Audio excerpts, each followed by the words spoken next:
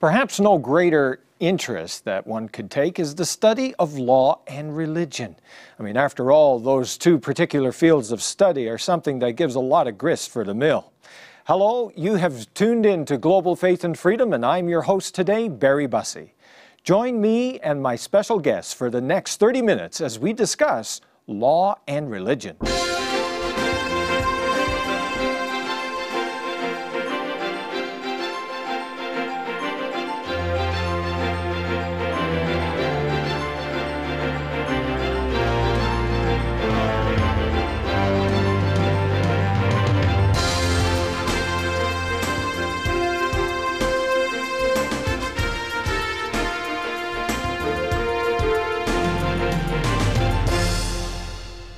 Joining us today to discuss the whole study of law and religion, we have Professor John Witte from the Center for the Study of Law and Religion at Emory University. It's good to be here. Thank you. Thank you. Dr. John Graz from the International Religious Liberty Association. Thank you very much, Barry. And we also have Todd McFarland, who's an Associate General Counsel for the Seventh-day Adventist Church. Welcome, Todd. It's great to be here.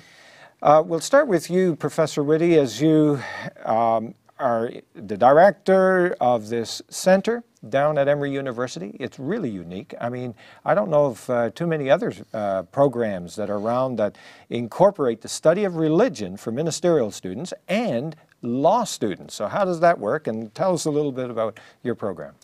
So we started about 25 years ago, and when we started, we were unique. There were a few canon law programs, a few Jewish law programs, but in law schools, there was nothing like we're doing now. Happily, around the world, there are about 40 such centers that have sprung up in the last 10 years to deal with the issues of law and religion. What we do is study what we call the legal dimensions of religion, the religious dimensions of law, and the interaction of legal and religious ideas and institutions, methods, and practices. We focus Abrahamically on Judaism, Christianity, and Islam. We look at the fundamentals of faith, freedom of family. We're interested in Islamic legal studies, Christian legal studies, Jewish legal studies.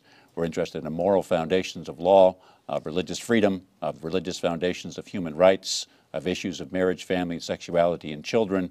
And we try to study those in a way that's interreligious, interdisciplinary, and international in focus. We have about 95 faculty who work with us, 1,600 scholars from around the world. We've published 350 books. We've been at this for 25 years, and happily now being imitated by better institutions around the world. Wow, I wouldn't say about better. I mean, it's certainly a wonderful reputation of your center has around the world in this whole thing. As we look at the issue of law and religion, I mean, why would we want to study it? Why is it so important? And obviously, it's certainly a growth area in the academic world, as you mentioned. But why are we studying this? Well, look at the front page of every newspaper today, and it becomes pretty obvious that religion is a factor of human life that has to be dealt with in a serious way, legally, politically, socially, culturally. The assumption of the 1950s and 60s that religion was on its last legs, that it would die a happy death, that we could finally get on with the great secular project of postmodernity is now belied by the great awakening of religion around the world today, in many of its benign forms, but also in many new belligerent and hard forms to deal with. In this globalized world, you cannot ignore religion anymore. Religion is now front and center of what we do. And we have complicated legal systems and political systems in place internal to religious communities that have to be better understood, and we have to rethink our traditional common law, civil law, and international law categories that can now take into account religion in all of its unique formulations today. And that goes from the questions of how to deal with a divorce from a warring religious family that want to operate per halakha or sharia or Christian canon law, to trying to negotiate a multilateral treaty to deal with the hardest questions of religious terrorism. That whole range of issues is now very much central to legal and political and diplomatic education today. Wow. John? When I was interested about religious freedom, and I decided that I should study history and history of religion. But you know, it's very important in a practical way to know what are your rights, what is your right, you know, when you are a believer. And because most of the time, you know, we don't know our rights, and we don't know the process of the law. We don't know how we can change the law. We believe that things are like that, and we have to live with But you know, studying law helps us really to change things. Absolutely, absolutely. And Todd, you've studied law. I have. You know, Professor Witte, one of the things I think is interesting. Please call me John. Please, John. One of the things I think is interesting is, you know, first of all, courts often have a very difficult time dealing with these issues. I mean, there seems to be a great need to educate judges and lawyers on when religious issues come up, how to deal with it. What can they permissibly inquire about? What they can't? How should the law approach? I mean, a lot of times, just there seems to be this reflexive willingness. Well, we're just going to be neutral on this, and we're not going to take any stance. We're just going to stay out of it. But you know, many times by purportedly staying neutral, they're actually taking a stance. They're actually coming down on one particular side, and so I do think this is a very important area to educate, especially even people that are practitioners, because I can say from my own litigation experience working for the church, the level of knowledge that a lot of lawyers and judges who are otherwise bright people have on these issues can be shockingly little. Yeah, and I think that's just a symptom or a feature of the reality that we had this positivist paradigm of legal education, that law was an autonomous science, that law had its own method, its own manner, its own language, and that law didn't have to be understood in context or in concert with other disciplines. What's emerged over the last 30 years in interdisciplinary legal study altogether is that we recognize that law has to be understood in part in conversation with economics, politics, psychology, a range of other humane and social sciences, and that likewise we have to take law into account in conversation with religion and theology. Just a complicated understanding of law as a practical profession requires a much richer and fuller education than students historically had. The great leaders of the bench and the bar today were educated under the old positivist paradigm, and you're encountering, as you just described, some of this ignorance amongst other things about religion. That's changing rather dramatically. Very few students now graduate law school without having at least a basic course in religious freedom, having an exposure to a religious legal system, recognizing the religious elements of labor law or employment law or zoning law. These things are now part of the conversation that any lawyer in private and public practice, both domestic and internationally, has to encounter. And it's because religion is there and has to be dealt with in a serious way. It was like for a certain amount of time that as a society we simply tried to somehow jettison religion from the study. And yet, you know, as we've been in law school, we saw the very early on, you know, the whole idea, the concept of equity, which came out of the, you know, the church. And yet many of the legal scholars just said, like you say, just let's throw this out. Let's not bother with it. It's unimportant. But we are finding it's more and more important. What specific areas, like when a law student comes into Emory, I'm just wondering what kind of a courses would they have or an opportunity to be able to take in your center? So students can walk in and they can do a joint degree program, a law degree and a theology degree concurrently. They will have a range of 39 courses available to them that they can take in the course of doing their 2 degrees concurrently. Wow. Courses in canon law, courses in Jewish law, courses in Islamic law, Islam and politics, Judaism and politics, history of church-state relations in the West, American religious freedom, a number of courses on law, religion, and family, law, religion, and charity, comparative hermeneutics, looking at legal, theological, and literary texts, comparative ethics, legal, theological, and professional. That range of courses is available to students in Emory in general, but they're particularly targeted for students that are doing joint degrees. Wonderful. We teach probably 1,500 students a year in the 40 courses that we offer in law and religion on the campus. And have you found that the interest level in these courses have gone up over time? Every year when I grade my exams, the answer, unfortunately, is yes. And Okay. it's wonderful to teach, and it's wonderful to have 120 kids in your class, but the bane of this is the exams. But there's just a thirst for knowledge of these things, and it's a fascinating topic. People are curious at minimum, increasingly passionate about the need to understand the legal dimensions of religion, the religious dimensions of law. People are beginning to realize that we have to deal with Judaism, Christianity, Islam, but now also in this globalized society, Hinduism, Confucianism, Taoism, indigenous religions of various sort. You can't have a sophisticated legal practice. You can't have a sophisticated pastoral practice anymore without understanding the other and understanding them in all of their interdisciplinary diversity. Part of what we're doing in our center is catering to that new need that people are now perceiving. Okay, great. Well, as soon as we come back, we will find out some more about the study of law and religion. Stay with us.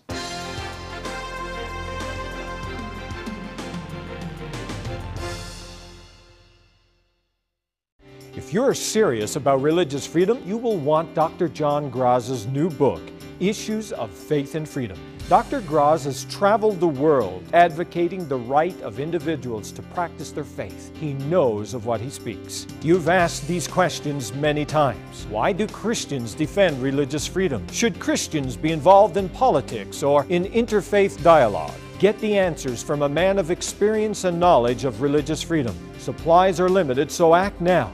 For only $15 plus shipping and handling, we will send you Issues of Faith and Freedom by Dr. John Graz. To order your copy today, call 805-955-7675 or write Global Faith and Freedom, 101 West Cochran Street, Simi Valley, California, 93065. You can also order online at globalfaithandfreedom.org. Get your copy today.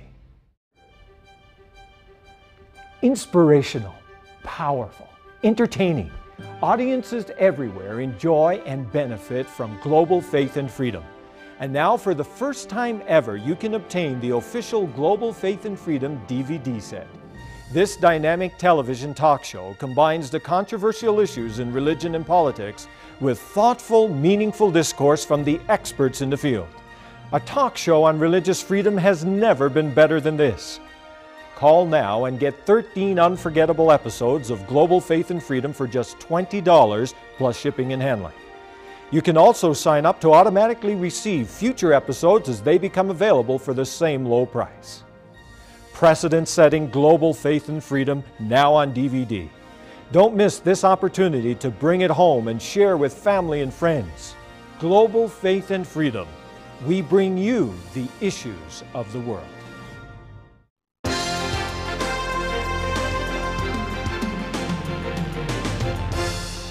Welcome back to Global Faith and Freedom, and today we're talking about law and religion. I'm just wondering, John, if you could tell us about the study of legal systems within religion, because that would be an area that your center would be involved with. Yeah, it is an area we're involved in, and it's an important and growing topic of interest today. Every major religious tradition has an internal legal structure. In Judaism, it's halakha. In Islam, it's Sharia. In Christianity, it's a form of canon law or ecclesiastical discipline. Now, and each of those is a living legal system that operates internally to the church for its voluntary membership. Okay, now, just for our listeners, for our viewers, when we say canon law, we often think of, simply the Catholic Church, but there's a canon law also within a Protestant context. So there's an Orthodox canon law and a Catholic canon law, and then variations on them in different parts of the world. Okay. Protestants always have a form of ecclesiastical discipline or a sort of church orders or internal working structures. Sometimes those are informal, sometimes those are formal.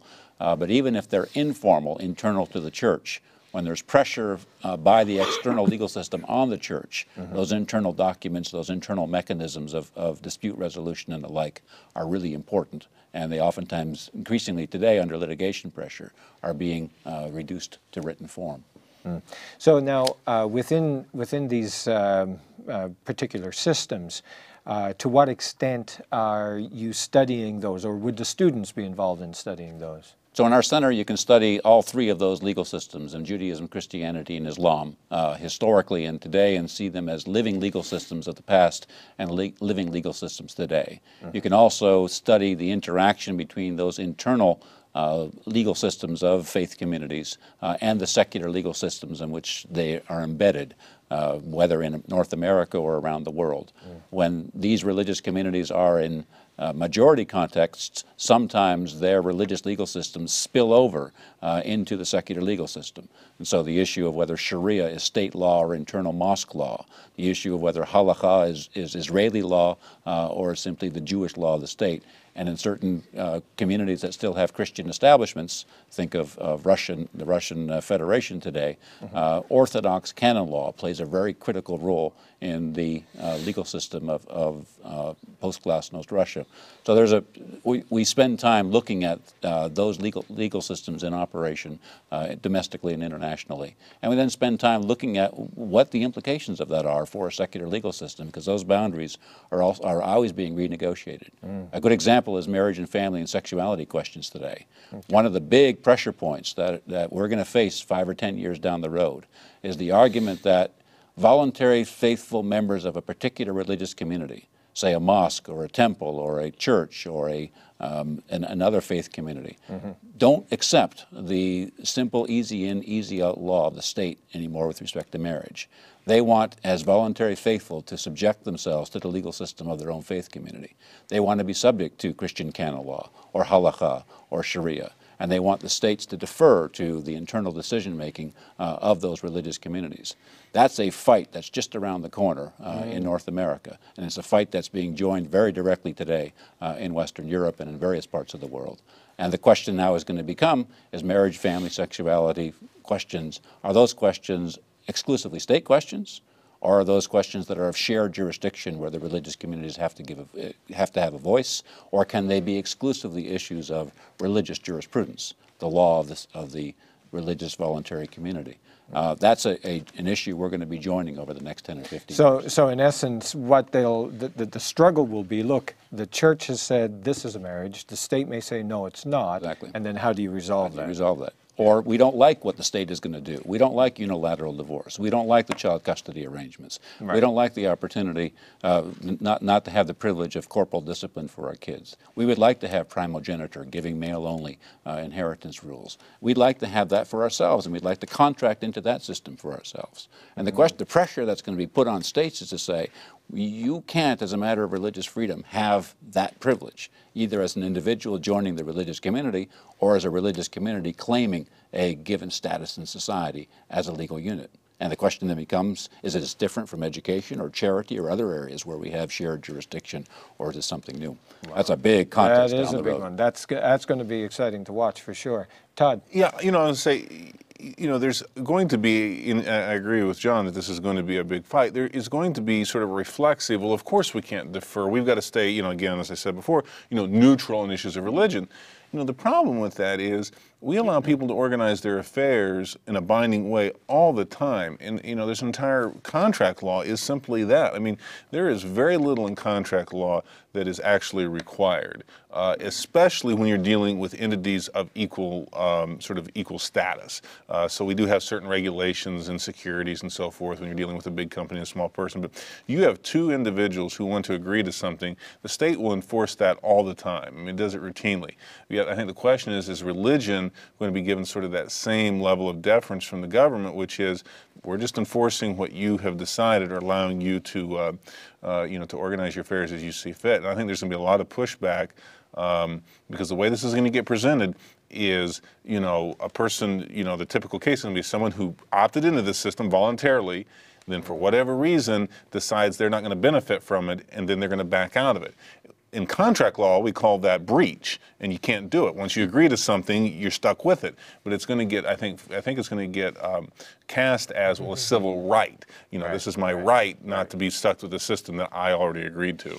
Wow. I mean, what a mixture, John. No, just John, do you think that it's specific to the United States, or you can see that the trend around the world? Oh, that's a trend around the world. Very much so. But the United States is ahead of that. Well, the United States is actually a little behind, because these issues, on this question of whether religious family law systems have a place in an American democratic system, that question has been joined directly for the last 10 years in Western Europe. Remember Archbishop Rowan Williams saying Sharia is unavoidable in the United Kingdom.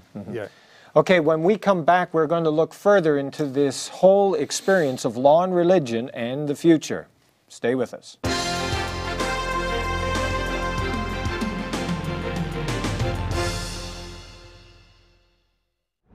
In an age of terrorism and increasing war, a new book addresses an age-old conundrum. How does a Christian who follows the command of Jesus to lay down the sword and pray for enemies remain a good citizen when the state calls for war?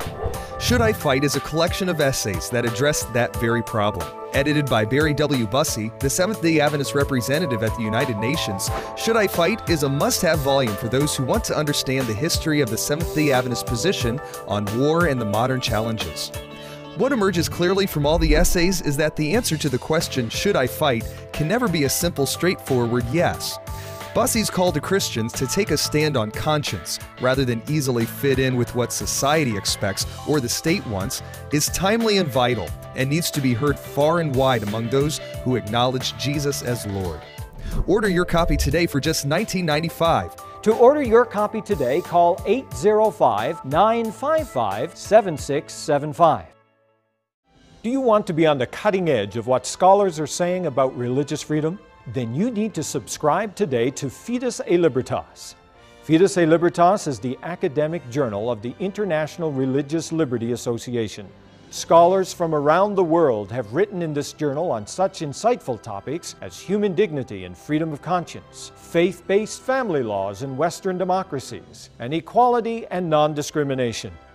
You will not want to miss out on getting your personal copy of this fantastic resource. Be informed. Be enlightened.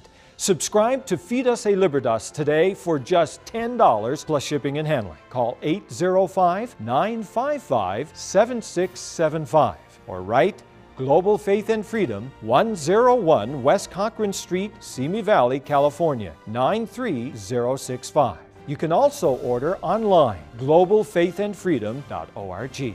Order now.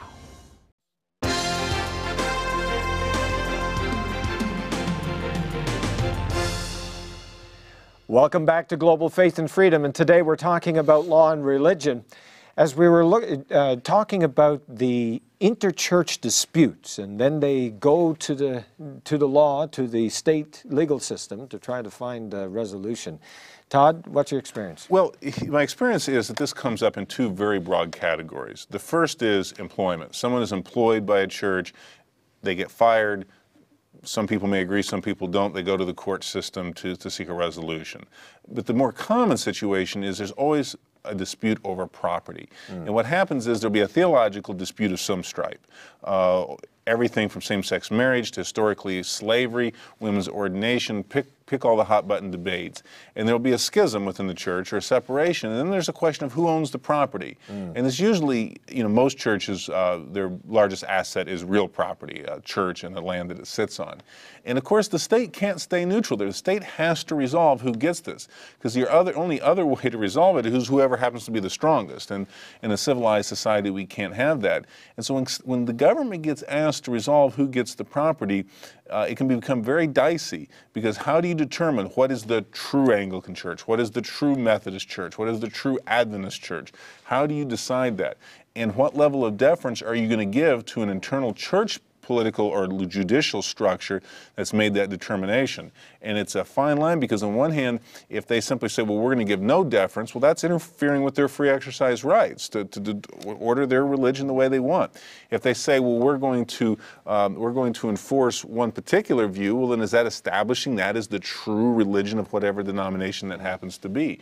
And so, in the U.S. and other countries, they have come up with systems in which to handle this, but quite frankly, none of them are 100% perfect.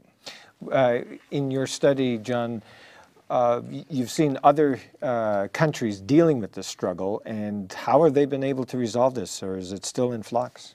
Yeah, I think what Todd just described as the American system of a variety of different approaches is true around the world. It's the doctrine of religious autonomy, or church autonomy as it's sometimes called, and to what extent must the state defer to the autonomous internal structures of the church, and to what extent may the state interfere, pierce the ecclesiastical veil, and begin to discern which of the parties have a more superior claim.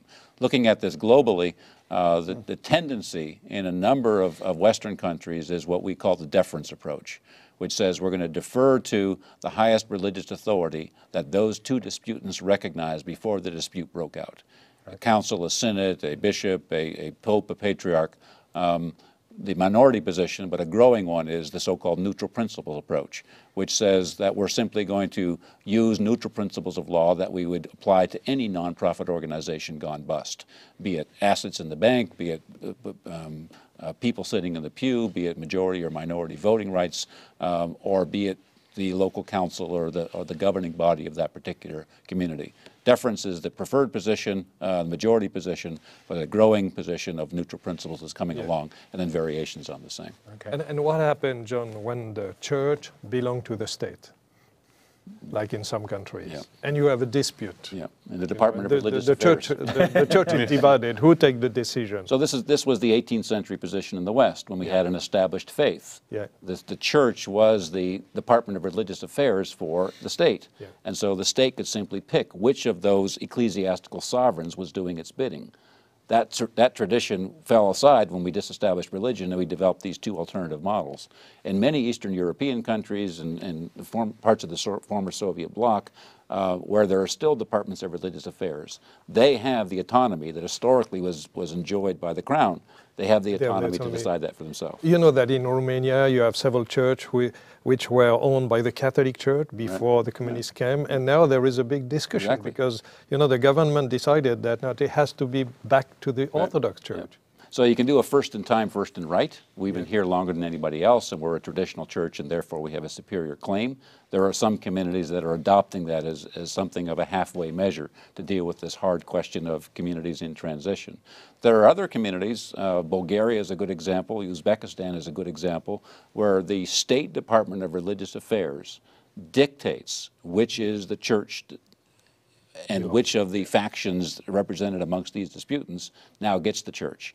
And we have a lot of examples. Forum 18 is a good news source for this, where an official will come in and say, that small 1% of the population in that local church is the church. Everybody else out. This is their church. And you see that that caprice rather regularly afoot in communities in transition. We can understand better why we need a lawyer and why we need to study law. It's becoming very complex. Yeah, very much so. It's always been complex. It's just now much more transparent. Okay. So then what kind of principles are we able to take away then as we look at the study of law and religion? What is it that our viewers could say, hey, what would be the message that you would say to the world why this entire area of study is so important? Law and religion are two universal solvents of human living. They inevitably interact. You have to understand them in their interaction. Secondly, that religious freedom is not simply the stuff we do in constitutional law. Religious freedom is the right of a religious community to exist with all of the complications that are involved in corporate coexistence now with one's own faith community, but also in a secular society with many other forms of faith. And third, I would say all the fundamentals, faith, freedom, and family, the three things that people will die for. At the heart of those issues are both legal and theological dimensions that have to be understood together. Okay, great. Well, thank you very much for joining us today. I appreciate, gentlemen, your participation as we look at the complexities. Obviously, you've enlightened us tremendously as to just how complex the whole area of law and religion is. And you've been been watching. I keep having a rough time with this whole concept of listening and watching, but you've been watching Global Faith and Freedom. I want to thank you, and make sure you stay tuned to us for next time as we bring you the issues of the world.